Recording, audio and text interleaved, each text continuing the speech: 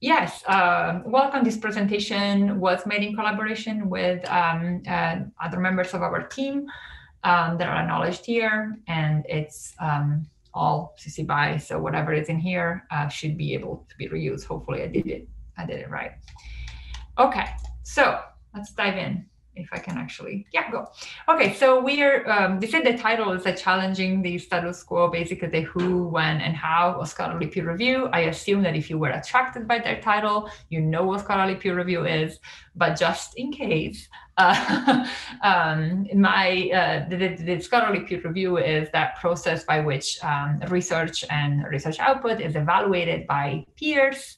And the goal is to make sure that whatever is and ends up being disseminated and published is sound and rigorous and has a certain standard of quality. Now, this is an image that is used very often I've seen very often. It makes me laugh every time I see it to define scholarly peer review. And I think it's supposed to show that it is a really difficult process by which the peers are ready to just shred you apart before you get to that goal of publishing and then eventually, hopefully, advancing in your career. There's death there too, but the other interesting aspect of this is that it's mostly what are depicted here, mostly white, more senior researchers, and so I think that there are many embedded messages in this image used to illustrate peer review. And so I wanted to take a moment to just dive into some of the problems that we see with peer review and some of the consequences. And so this list doesn't mean to be comprehensive. And so do please, if you get more ideas or more problems that you see the current peer review, because there are many, do add them to the documents. We can discuss them in a minute. So the main one that when we started thinking about what are the issues with peer review that we heard the most is that there are not enough peer reviewers, and that it's just this pool is too small, and so the request of reviews are too high, and editors just don't know how to handle. And so the consequences are that peer review takes a long time, and so that delays the dissemination of knowledge. Another consequence might be that peer review could be rushed, often rushed through, and then I think that unintended, it's kind of makes the review itself more prone to biases. And we're going to talk about the biases in a minute. Okay, I should disable Slack, but it's also the only way to share, so I'm going to leave it.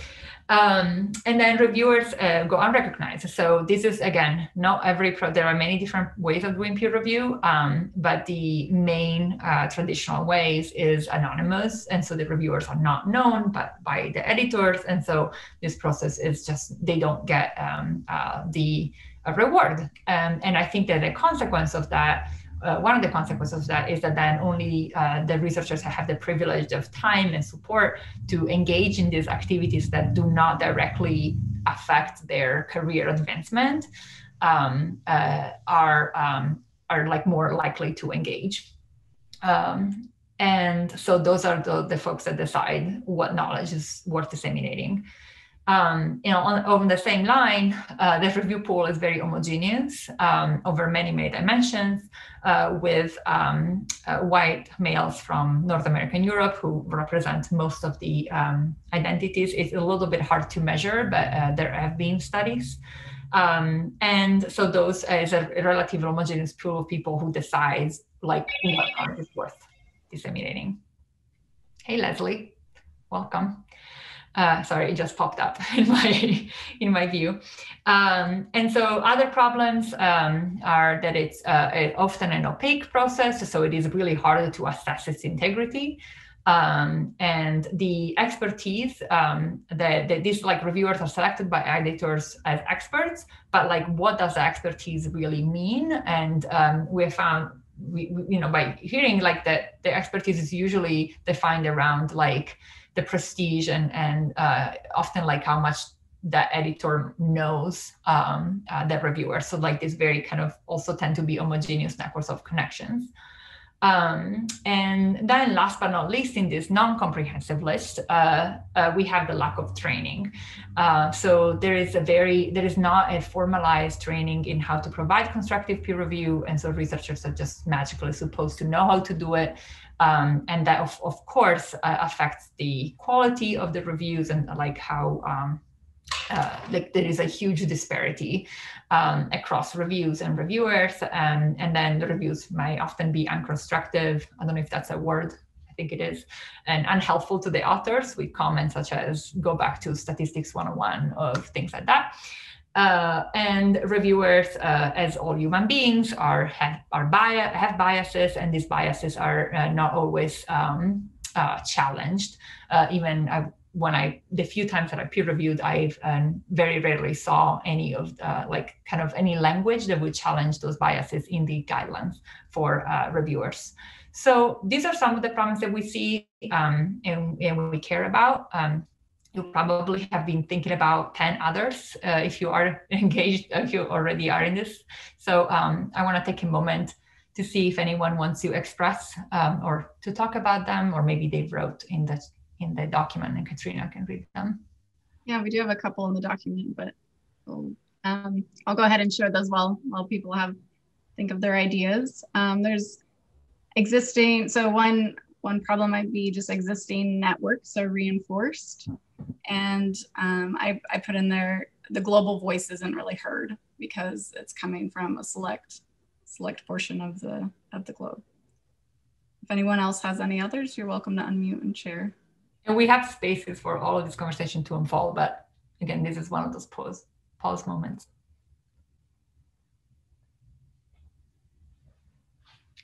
Maybe when I stop sharing the screen, it's going to be easier to engage. But so this is just a premises. And a pre-review, this is only 2 slides about pre-review promise. And it's just thinking about these problems, we made it our mission to extend the pool of peer reviewers to groups that are underrepresented in scholarship. And so what does that mean, right? So what are the things that we're doing to achieve that goal that is really broad? And we can also start thinking about like what diversity means. But just for the sake of time, I'm just gonna touch on a few, let's call them interventions that we begin to work on. And then I hope that the rest of the conversation can actually shift on what you all think should be doing in order to address some of these problems. So the things that we've been focusing on are, in the center here is from the beginning, just building infrastructure to host the community that we want to create and to empower. And then the projects on the side are training and mentorship to build that trust and to get to that problem and the issue of like lack of training, and that it really includes assessment of biases in the peer review process, and then running events that encourage like collaborative evaluation of peer reviews, but also connection between early career researchers and other researchers in the space. And we call them live stream preprint clubs. Don't want to spend too much time about what we do, but I just want to say that really we see infrastructure, because this is a conference about open infrastructure, as not the answer to the needs directly, but like as a place to gather these global communities under like a series of like shared needs that we're still trying to understand. And so, okay, this is like one of the first prompts. The second prompt that I guess I want to bring you all to the discussion. And when we think about some of the strategies and the challenging of the status quo, we often use these questions about like, okay, so who do we think should peer review? Because we see that this peer review group is very homogeneous, but like also thinking about beyond just researchers. Do we think that peer review should actually, like, I guess, like, how do we challenge that definition of expertise that is right now brought in to review research? And when should that peer review happen in the life cycle of research? In a group discussion that I had a couple of years ago, a lot of when we were thinking about inequities in the process, some folks brought up the idea that, or the concept that actually, if you are an under-resourced lab or institution, you tend to have fewer peers around you to actually give you feedback at the beginning when you're proposing the idea. And so like how can we build a structure and programs that can enable that feedback to happen earlier, but in a safe way? And then how should that peer review actually happen? Again, thinking about constructive feedback, etc. So I'm gonna pause here and I'm gonna actually stop sharing. We have some more prompts, but I think that this is a good place to stop and take a breath.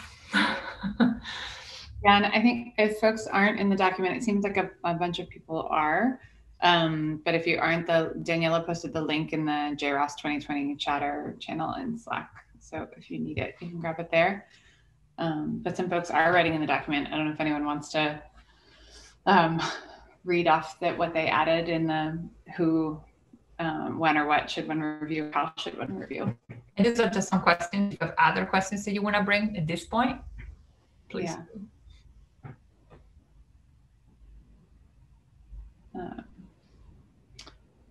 I saw someone raised, how do you recruit reviewers with suitable expertise from far outside your network? I think that's something that is we can, as a group, talk about more. I need to actually go to that because I'm not seeing, that's just 1 second, the document I should be seeing. I need another monitor. Here I am. Okay, yeah, so I see the questions. Which one did you just read out, Georgia, aloud? I just read, it's a question that was put into the top section of questions and comments that come up during the slideshare. So it's a question that was posed while you were presenting. How do we recruit reviewers? Is the person who wrote the question want to add some comments to that? Yeah. That's me. Yeah, so I suppose the broader question is, how do you expand your network whilst avoiding reviewers who are not going to do a good job of reviewing the article, like who aren't going to. So I suppose you can sort of fish up names on the internet or use some sort of process based on Web of Science or PubMed Commons or whatever, but it's often a very long shot if you pick a bunch of names, and hopefully someone will agree, and hopefully some of them will do a good job of the review process. Are you an editor? I'm just curious. Oh yeah. Yeah. I've sat in on a lot of peer review. Yeah. Thousands we just sent out a survey to editors, and I'm hearing a lot of that concern. Yeah. Does anyone have? I was just curious if anyone in the group has had a particularly good experience, either being reached out to or having experience finding people that weren't the sort of traditional path, or if anything anyone wants to share in response to that question. I was like, I know PREreview has ideas, but I'm curious. Yeah. I was like, oh, we thought about that. Yeah. Yeah, it is definitely a difficult one. And what it is, the counter to that though is that, again, the way how it is a difficult task, but like the way how now reviewers are found is, and please correct me if I'm wrong, Tim, is I'm hearing a lot. It's just like, okay, I know that person, and so I trust them, and so I'm gonna like send them that review because I know they're gonna do a good job, and that's what we all would do. I have that, bias for everything that I do, but so like I think what's needed here is a process by which we can build a trust around a definition of expertise that kind of transcends this like, oh, the editor knows the reviewer, and so exposes and gives visibility to new voices and expertise that are currently like not visible. So like the question is, how do we do that? Which is something that we can ask of ourselves. I can say some of the things that we're doing, but so for instance, we think that this mentoring program that we're just piloting right now, we are pairing early career researchers who come up with like very little experience in peer review with experienced reviewers. and go through a series of, it's like a cohort-based programs, it's interactive, and they go through, they write reviews with their mentors, but the other part of the program is that we also we learn together how biases might creep into the process of peer review, and we really emphasize this constructiveness in the feedback. And how systems of oppression might manifest into the peer review process. And the idea is that then we generate a pool of reviewers who are willing to come and review and are building their profile by reviewing openly, reviewing preprints. So that is kind of a process that is outside of the journal organized peer review. And then they will contribute to a database that is shared with editors to then have access to reviewers who are who have been trained, who are willing to participate, and who have reviews that are published online of preprints that can kind of testify to their expertise. We just started, we have 10 early career researchers, and 50% of them are underrepresented minorities, according to the NSF definition, which is very North American centered, because that's what we are focusing on in terms of for this pilot. So Blacks, Latinos, and Native Americans for this first pilot. But the idea is that we want to take this and help partner with others to kind of build context appropriate versions of this program. So this is we're trying to do, of course, it's like, it needs to get bigger to affect the problem. But yeah, just to build on that, I think also the idea of working in the open is a way to change this, right? Like the general idea of the platform in that case is also people can be doing reviews in the open. And so folks who are editors or are looking for reviewers or whatever the process, whatever is the reason you might be looking for folks, there's a body of work and people can build profiles and also say like, hey, I'm here to review, I'm happy to do it. Here's like proof of my work. Also, I'll say as someone that has now been in academia for long enough to have received so many review requests, like I tried not to be found to be a peer reviewer because I already received way more review requests than I can already take. And when they ask you, who would you recommend to review, I'm always loath to recommend any of my colleagues who I know would be good at reviewing it because I don't want to add to their workload. And it's just like, I know that they'll feel guilty turning it down just as I feel guilty turning it down. So there's two, and I think there is a number of people who are seeking to be reviewers because they are starting, and it's a way of sort of getting to know the field and reading and having that opportunity. And then there's people that are a little more like in the middle of their careers who are later in their careers for whom reviewing is like, I do a good amount of it, but there's also, I already have more than I can handle in terms of. That's why we need to expand that. So not everybody's going to ask Juan Pablo to do it.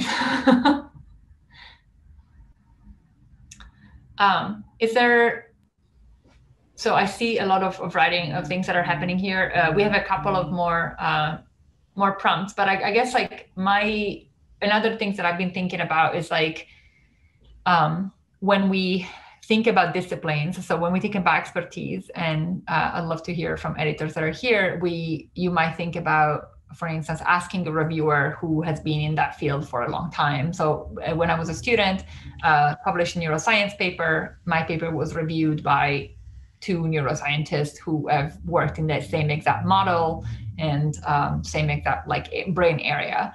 However, I used a Bayesian model statistics, and none of the authors were statisticians. So I would have loved to have comments from a statistician, but that kind of expertise was not recognized as needed.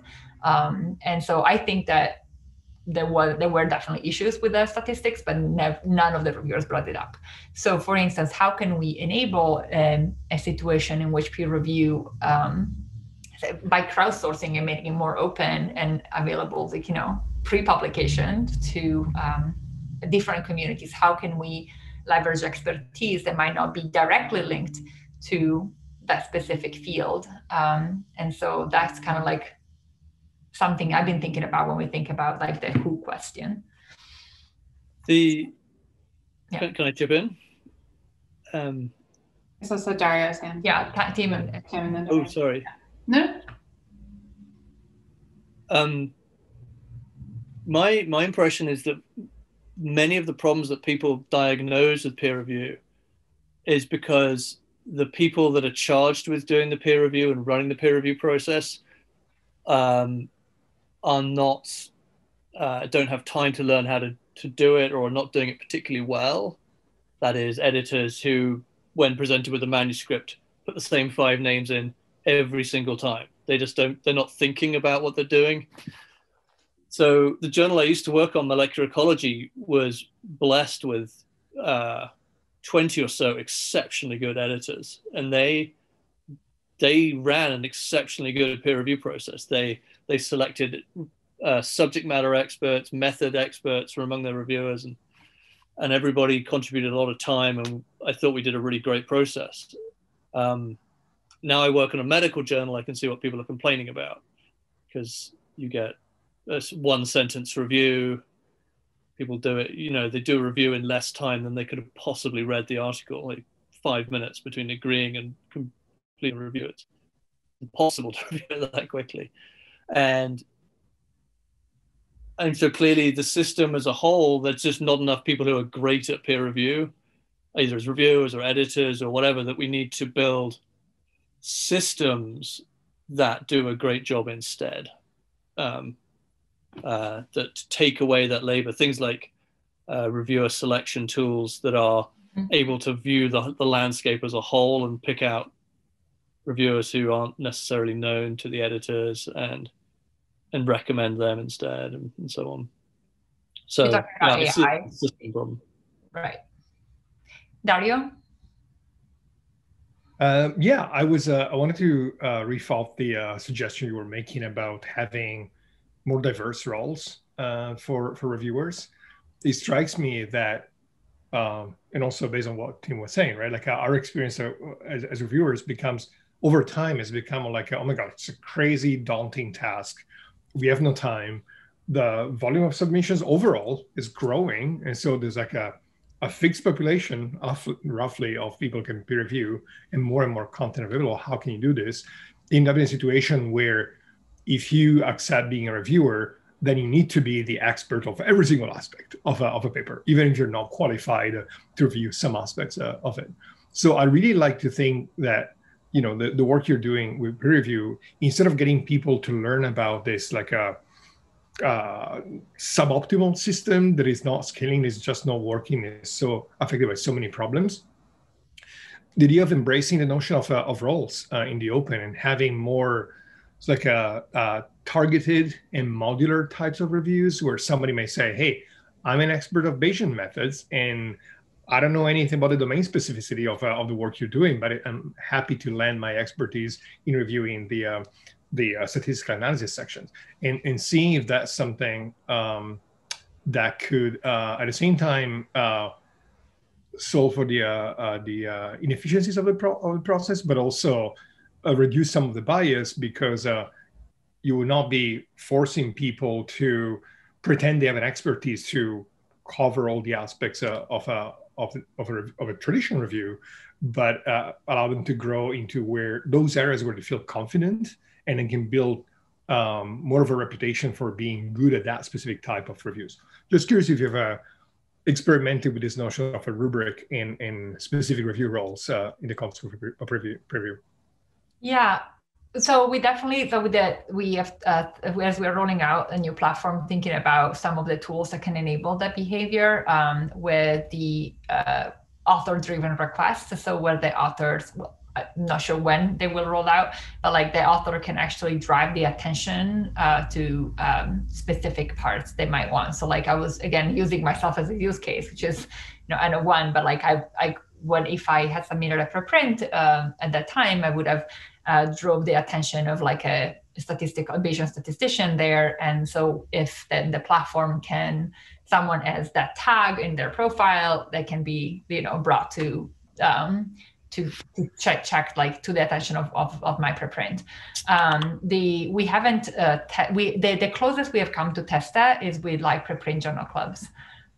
in which we have organized these like journal clubs around preprints, in which everybody kind of comes and not everybody, but folks that gets to know that there is a journal club coming from different parts of the world come and kind of comment. And it was really amazing to see how different expertise actually made up a review that was much richer than if just one person had done it. I think building on that, you could adopt a model that's similar to what's going on with authorship and contributorship on the authoring side, where you have people claiming roles for software, for code, for writing, analysis, and you could have that on the reviewer side too, so the two things end up kind of dovetailed and matched when people want to claim those roles in these different venues. Mm-hmm. That's a good idea. I just have been adding and would invite others to. We had the second session, and I think we have about 20. Do we go to 10 after, or do we? We have 15 minutes, and we have until. Okay. I'd love to go to the next part. Yeah, I was saying, knowing we only have about 15 minutes left. What we had been thinking was to have folks help. We have a couple more prompts around like what people have personally experienced related to systems of oppression in this context. Ideas people have, and we were going to try and have a conversation about a few of those. I've been trying to just document as people have been talking about some. So those have been really great, and maybe we actually can just keep brainstorming as a group. And if that makes sense, or like talk about the other piece there is to identify barriers to making any of these types of changes to the process. I do want to really get to the next point about system oppressions though, before we get there, so we don't lose that key part of the breakout. But Leslie, please, you had your hand up. So I remember a story I heard on CBC, Canadian Broadcasting Company, a few months ago about this climate scientist from Canada who was studying Arctic weather patterns and changes in climate for the last 30 years. And he was finishing up a paper, and one night he sat down with an elders from one of the communities that he was living or staying at, and he said that in the half hour he sat down listening to the stories from the elders, and his understanding of climate change have given him more understanding of the environment than he had in the last many years, right? And insights that he have never thought about. And so if there are a peer that could have reviewed his paper much better than a lot of his scientific colleagues, this indigenous elder would have been a much better advisors to his work than anybody. But in the context of his work, this person would never be on the radar screen, right? And I think this kind of story I encounter over and over again with people I work with in different communities in different parts of the world, and that these knowledge holders and communities with which we study, or that we study, they're the one that knows better their lived experience than most of the people that come to the community, and we can continue to ignore them as if they don't matter, right? And other people somehow in the system that could be found electronically become the peers. So I think we need to rethink what constitutes peer in the first place. And I think if we are able to rethink that, I think there could be a lot of different possibilities. Thank you for that, and that is one of the main challenge and thought that kind of, I mean, not exactly what you said because I didn't know that story, but that's it's what comes to mind when I hear that AI will solve this, because by building this, if we build an AI system, I'm pretty sure that the metrics, that the tags or the keywords that we would use to match reviews with reviewers are probably going to be around the same metrics that we are using right now, which are, around prestige and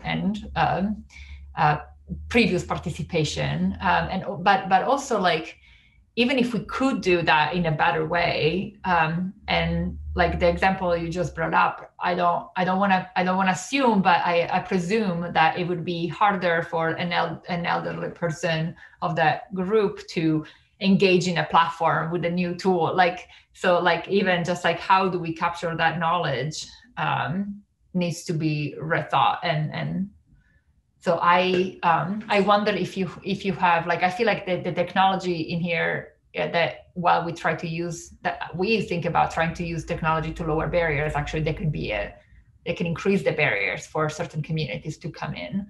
And so I wonder, like, what do you, if there are any ideas on how, like a possible strategy, or to actually bring in these voices in a context that is not necessarily, here is how you log in through an ORCID ID, and which is what we have on PREreview.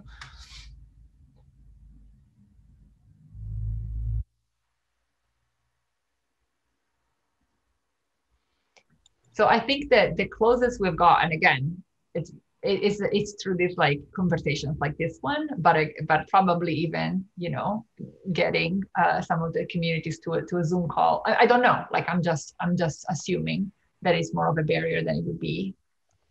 Oh my gosh, 10 minutes. But this is actually the key question, so I'm happy to. I'm gonna share again my screen and go to the next set of slides, and I think that ties in. Daniela, we had another hand. Oh, we did. I'm sorry. Yeah. Oh, hi, Christopher. Please, unmute. Here you are. That's okay. Let's move on. Was it mine? No. I want to hear it, please. Well, I think Leslie's example is a good one, and there's. And you're right, probably there's a technological barrier there, but it goes beyond maybe familiarity with the equipment. I mean, there's no internet in the Arctic. So if you're speaking to an Inuit or Dene elder, they might not have internet. Even if they've got a computer, they might not be able to connect. So I guess that's an appropriate thing to talk about at an infrastructure conference, but there's layers of the system that are barriers to what would be a richer participation and a better result. That's all. I was just thinking about that and thinking about one thing I wrote down in the ideas is, are there ways that we could actually have the review process happen through different types of methods and formats? Like, I mean, Daniela mentioned journal clubs, and we're talking about sort of inviting more people openly to the process in general. But to the idea of, like, if you're talking about a climate piece or specifically something about the Arctic, like maybe you should have to have something in the Arctic with people who live there and like talk about the work, right? How do we do that in a way that we bring things to the context that they're about? I think could be really interesting. I don't know if anyone has done something like that before or seen that done before, but in the same way that we hold public meetings about changes to the places that we live, right? Maybe the research should be brought to the places. Yeah. I hope the point I was making was, I think that technologies kind of tends to be the obvious barrier, but actually is how you define certain, norms and characteristics that is really the challenge here. So who's your peer, who constitute peer, is something that, is hard, very, very, very contextual and cultural and political. I remember some Brazilian colleague told me that if you peer review for a Brazilian journal is not considered peer review in the same way as you peer review for an international journal. So, and so there are all these socially imposed criteria that intermix with the technological barriers, and we often get them conflated. And I think the point I'm hoping to make is, we need to separate some of these issues. Yeah, I think that ties up well with what I was going to show next. So let me just continue to share. And this is some content that Antoinette Foster, the project manager of the Open Reviewers program, which is a mentorship program I kind of mentioned, started developing. And so we started thinking about, like, how do system of oppressions manifest in peer review, because they do. And so in that, to answer that question, we just want to define what system oppressions are, discriminatory institutions, structures and norms, policies and practices embedded in our society used to oppress groups of people. These are all the isms, and these are not all of them, but some of them. There are definitely more that we could fit in a slide. And like, I feel like starting thinking about how some of these ism system of oppressions manifest in peer review is a very powerful like a starting point to start tackling and thinking about strategies of and solutions. And one other aspect that I think it's helpful, we think it's helpful to think about if we take racism, for instance, is that very often we think about the personal, interpersonal racism and how like a person is a racist and how we need to move away from that. But anyway, that's another piece of conversation. But the way how racism manifests in peer review is a much bigger and problem that kind of goes through the institutional and structural. So like the whole, like just think about policies, practices. So it's with the training program, we're thinking about trying to like work out the how racism might manifest in like in my peer review process, my experience, and maybe like the experience that the conversation I have with the editor and the author. But we are operating within a structure that is like defined by white supremacists and has a big racist problem. So like how do we move through this different scales and move out problem solving? And I guess like we wanted to open up about like how, if you have like some experiences about how racism might play a role in peer review. I think we had some examples that were brought up, and here is just like we picked 2 examples about colonialism and white supremacy and defining what they are and how they manifest in the scientific enterprise, because the program we're running is for the life sciences. And so I think Leslie just mentioned a couple where, for instance, the colonialism, like the system or policies of a nation seeking to extend or retain its authority over other people and territories. So then it reflects on, the problem that Juan Pablo also have studied in much more depth with his lab, that were the nations that public more, who, in terms of white supremacy, who makes the majority of the decisions, and what do the environments you find yourself look like that are very homogeneous. So I think, again, like we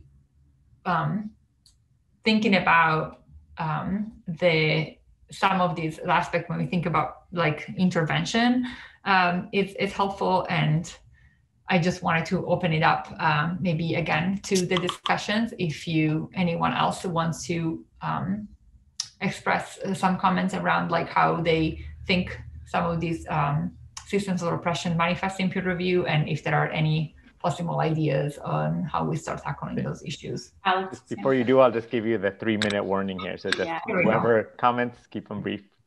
I'll be very brief. So most of my experience has been in sort of the computer science domain, and a lot of that is not necessarily in journals per se, but often in peer review for conferences. But 2 things. One is often one is more explicit in identifying and reviewing people based on the language that they use. And oftentimes people for whom the primary language is not the language that's being written in. And that becomes an excuse for poor reviews or even like outright dismissal. The other is much more insidious, I think, and it's oftentimes scoped in either the editorial boundaries of the journal or what's considered canon in the field, and not allowing or sort of rejecting papers outright, saying it's a good paper, but it's not part of this field. And so it's not inviting to sort of broader thinking around some of the same problem areas. This may be more specific in computer science because it's more methods based than domain based, but those were 2 that I encountered. One idea that I was just thinking about while we've been talking is I wonder if there could even just be value in there being folks who are open to being contacted to help figure out how to change how you're approaching review process. Like if we, we've all been talking, I feel like everyone who's come to this session, if someone came to you and said, not just who should I get to review this paper, but actually, how should I change how I'm reviewing this paper, right? And we could brainstorm about, you should question these methods. You should, like, we could have a group that like does that as a service. I don't know for editors or for authors. But if there's like a way that, how do we sort of shift the narrative around a lot of this is kind of what I'm thinking. Because to the canon point and some of the biases we've been talking about, like a lot of this is about having these conversations and then having solidarity and challenging them, right? So that we can show that there's value in doing that. Yeah. I just want to put a plug at the very end. There's a wrap-up section where you can subscribe to our seasonal newsletter coming from PREreview and a Slack, PREreview Slack, so we can continue this conversation. Feel free to add in your notes or if you'd like to contribute moving forward. Sorry that we didn't get to everything, but the newsletter is actually going to be really new because we haven't started yet. But if you do subscribe at some point next year, you'll get some updates. But please do come to the Slack. We do have some of these conversations there. And yeah, sorry we didn't have more time to discuss. Thank you for opening. Thank you so much, everybody, for coming, and thanks Juan Pablo for hosting. Happy to host. Yeah, but thank you for helping with this conversation.